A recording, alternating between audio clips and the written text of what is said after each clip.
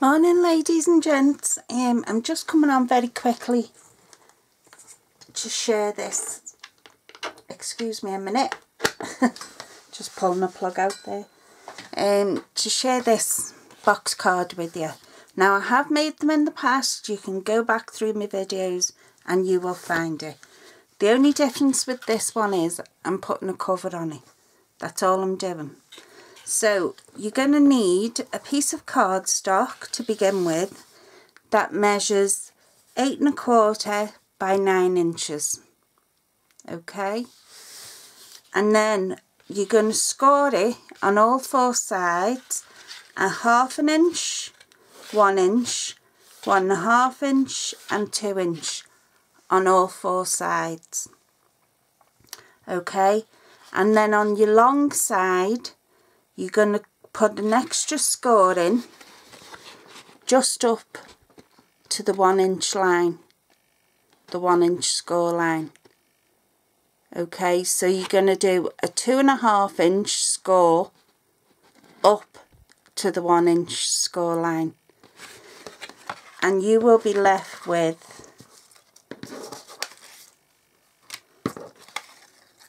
I'll show you now. This is what your cardstock should look like.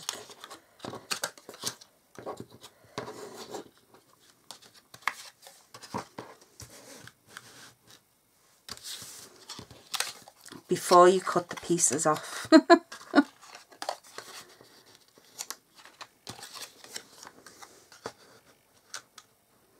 Okay, so that's what it should be like before you cut the pieces off. Now you'll see there's my 2 1/2 inch score line. Okay, so what you're going to do is you're going to cut down 2, diagonal across 3 and up across 4. So the pieces you cut away should leave you with that shape there. Okay, and that's what the pieces should look like that you cut away. So you can see I've got me 1/2 inch, me 1 inch, me 1 1/2 and me 2 inch, and then I've got me 2 1/2 inch just down to that first score line. Okay, and that's where we cut it off there.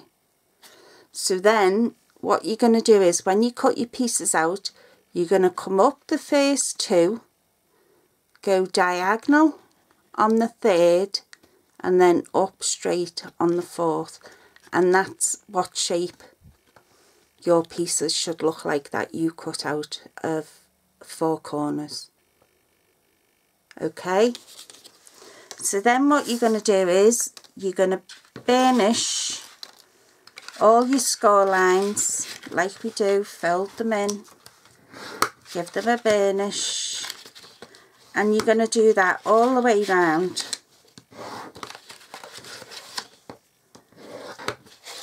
till your card ends up looking like that. And this light is atrocious, so let me just see if I can. So you'll end up with something that looks like that. Okay, and there are other sides. I'll just straighten mine out a bit. Okay, so that's what you're going to end up with. The shape, that should be the shape of your card once you've cut them corners away. Okay, so as I say, you burnish all them score lines. Now before I put my before I filled it all up and what have you, I want to stick my DSP, my background DSP in the centre. Okay, before I filled anything in. Alright, so I'm just going to put glue on the back of this. Let me see.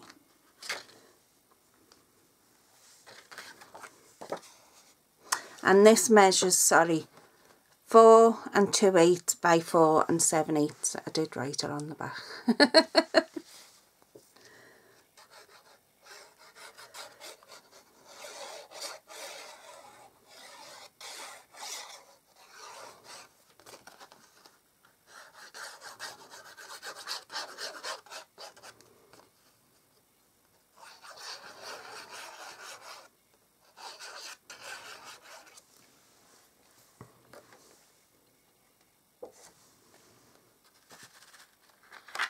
Okay, so I'm just putting mine in, making sure it's not interfering with any of them score lines, and giving it a good squish down.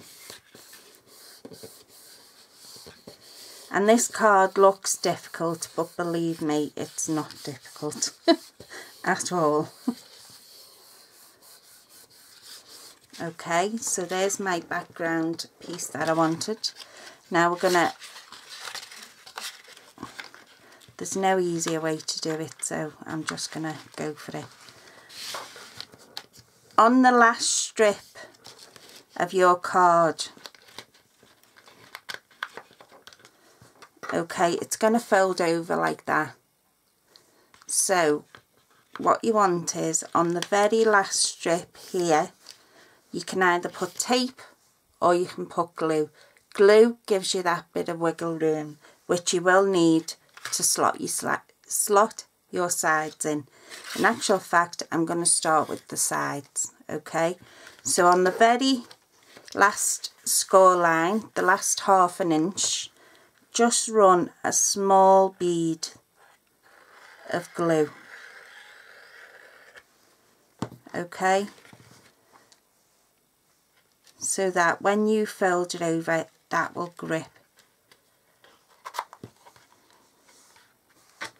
Okay, and just give it a minute just to grab.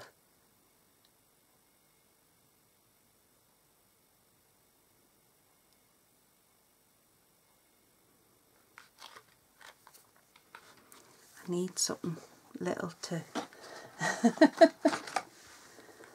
I'm going to use my pokey tool just to give it a little squash to help that grab.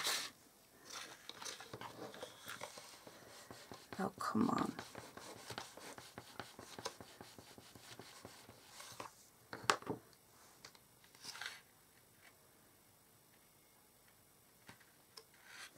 Right, we'll leave that one alone and we'll do the same on the other side.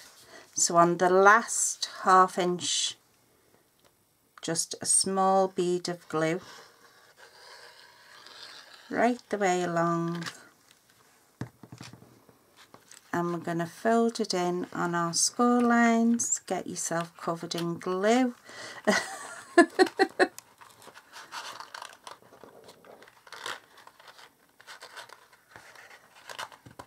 Right, there we go, we're flying. Just give that a minute. So you can see it coming together. You can see the box definitely coming together. And I'm just going to shove my pokey tool in again.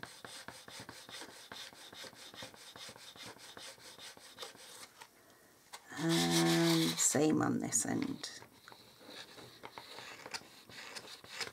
That's why I said to put your designer series paper or your background in first. Okay, so there's the side of our box. Now we're going to do exactly the same to this one. We're going to do a small bead of glue along the last 1/2 inch score line. Okay, sometimes you don't even need the glue. Sometimes it will fold up that well that it'll just lock into itself.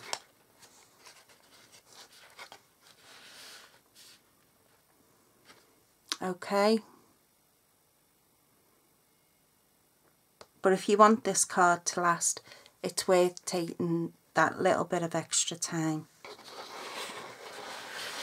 While that's drying down there, I can run a small bead of glue on the end of this one.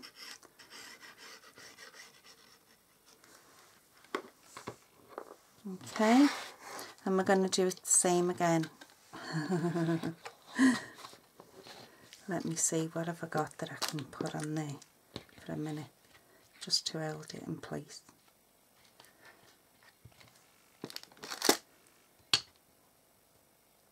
Ha. And we're just going to do the same to this end. And we're going to fold it in. And we're going to get covered in glue.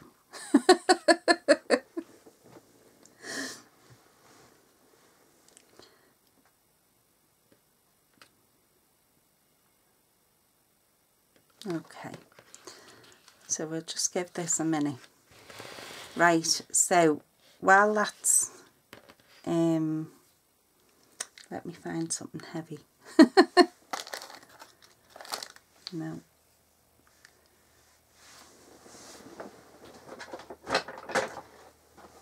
Use your head, Mel, get another block, your feet up for dancing.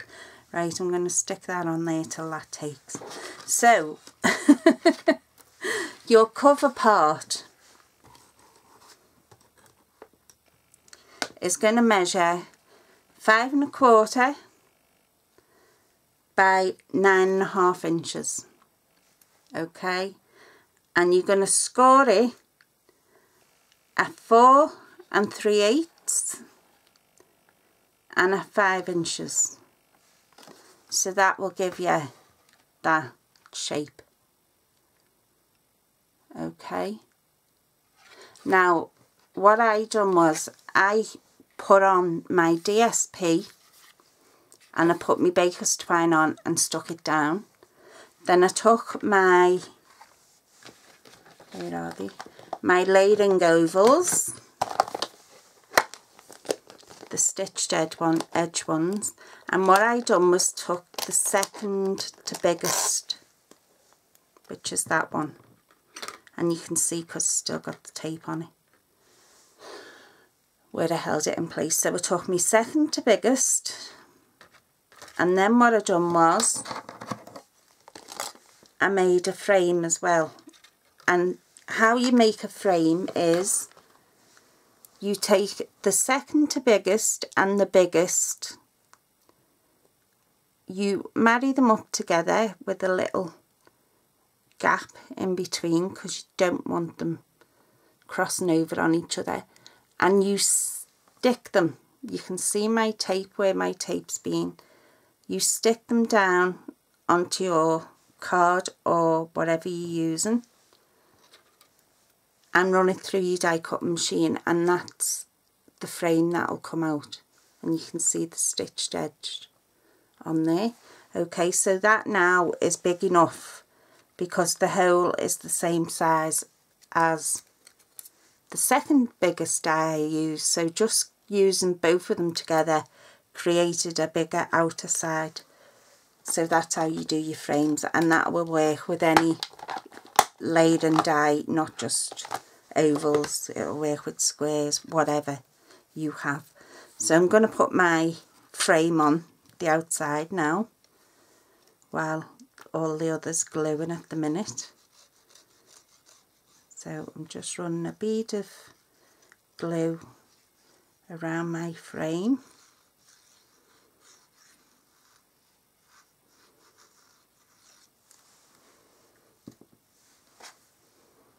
Okay.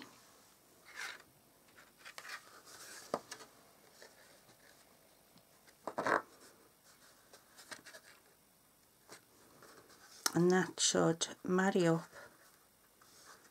exactly with my outer, my cut circle.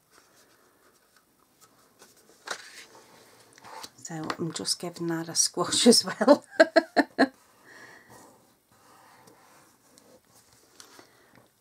If you watch my channel enough, you know I tend to have problems with sticky stuff.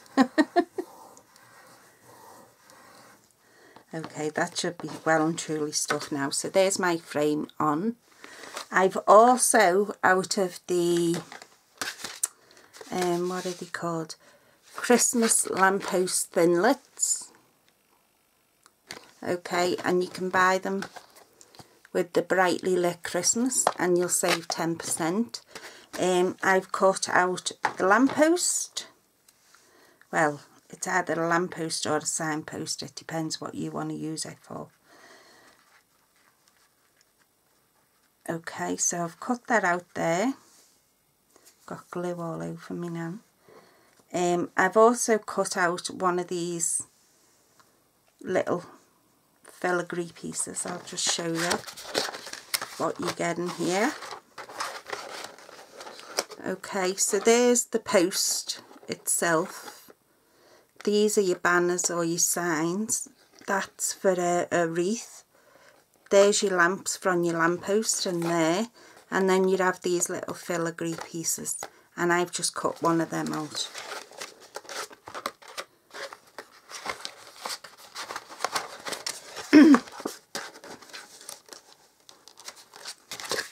Okay, so I've cut one of them out and I've cut out I've stamped and cut "May your Christmas be bright." So now I'm just going to stick my lamppost on, well, my post. Try and not get as much glue on myself.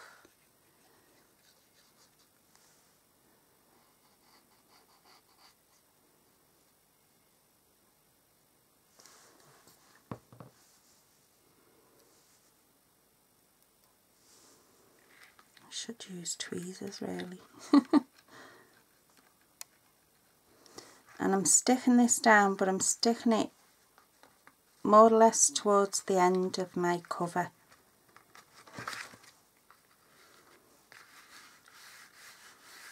Because when I put this on, I don't want it to interfere that much with that oval.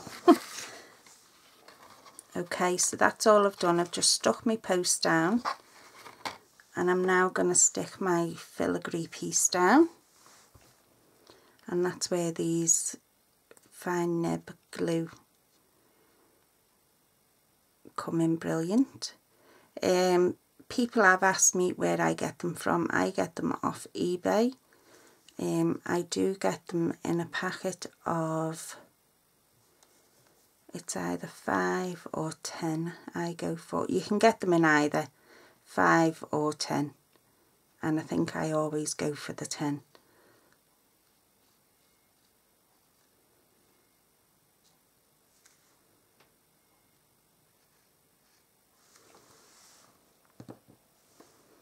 So what I'm going to do is I'm just going to stick this onto the end here. Straight Mel.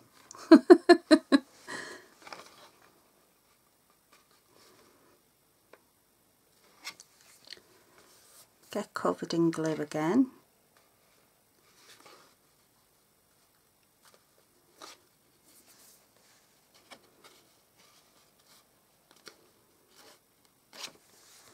Okay, and then I'm just going to stick my little greeting down.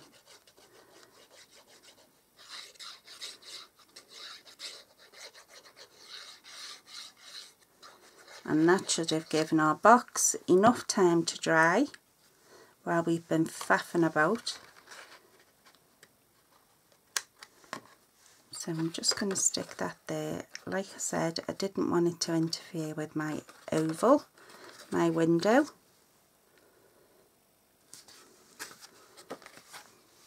So there's our signpost. That's now the front of our box card. Move all this out the road.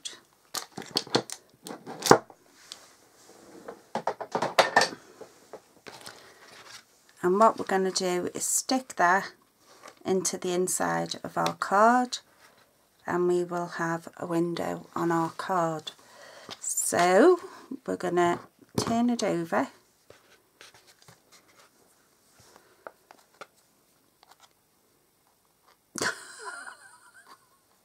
That's the only thing about these bottles, is these little caps. So I'm running a bead of glue down.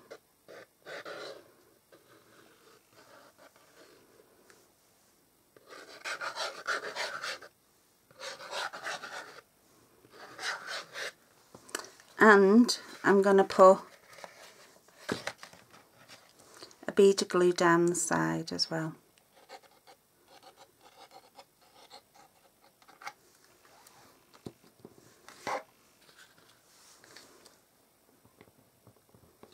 And that side is going to attach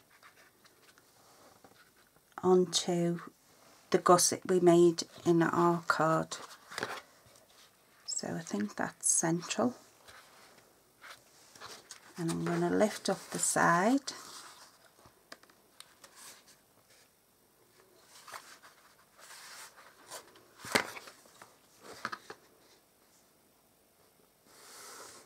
Because we want to glue that down as well.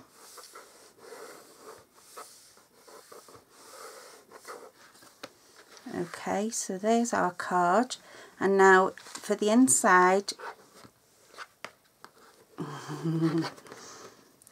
what I'm going to do is I'm going to bend that back for the kick off.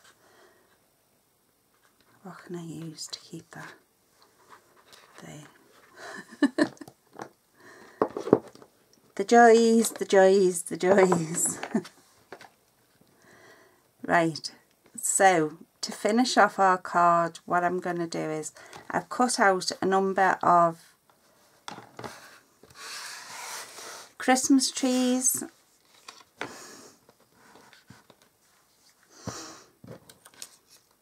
So I've cut out a number of Christmas trees, and I'm going to stick them in there a bit higher. Okay, and I've also cut out some deer, and they come in the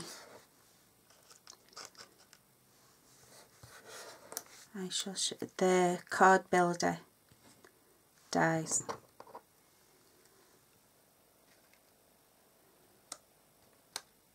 So I'm just deciding where I want them.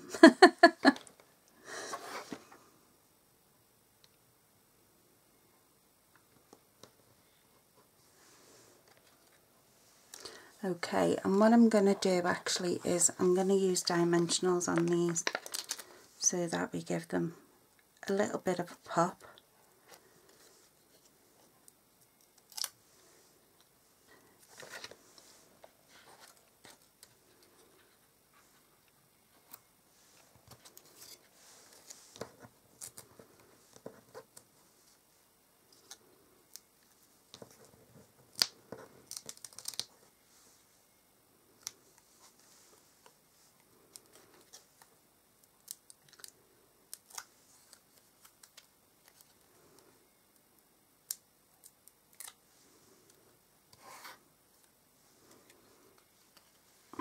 Okay, just want them a bit lower. You could always put another greeting on the inside if you wish to. And you see these little dimensionals, I don't know whether it's just me, but I can't seem to get through them.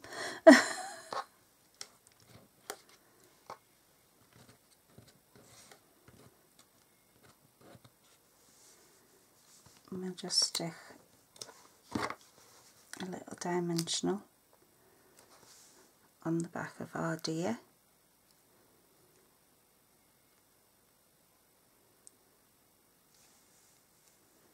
That's if it'll fit.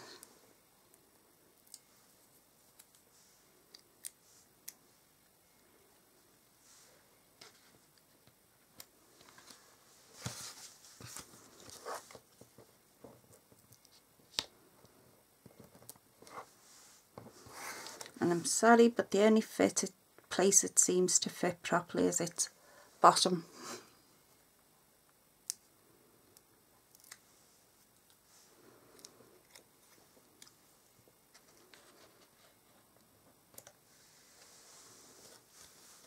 take another one.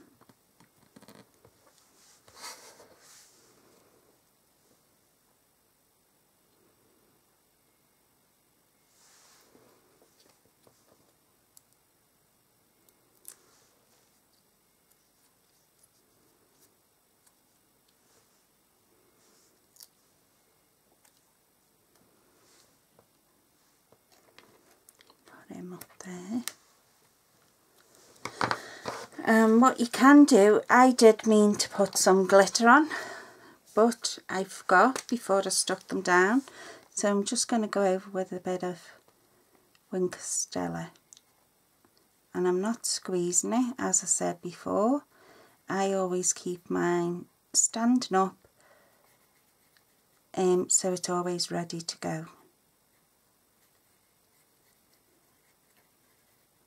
Because I know sometimes, especially when you first get them, you give them a good squeeze and it comes out in big blobs.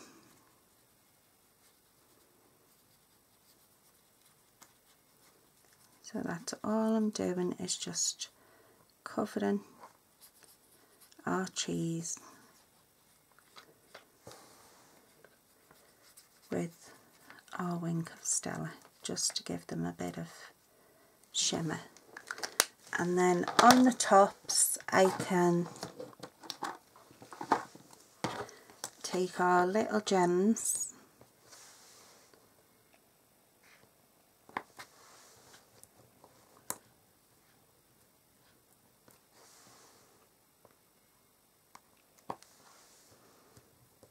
just put them on the tips of our trees.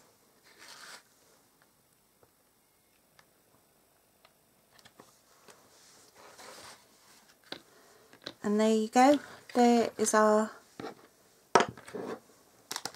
I think it's lovely, box card. That's it when it's closed. May your Christmas be bright.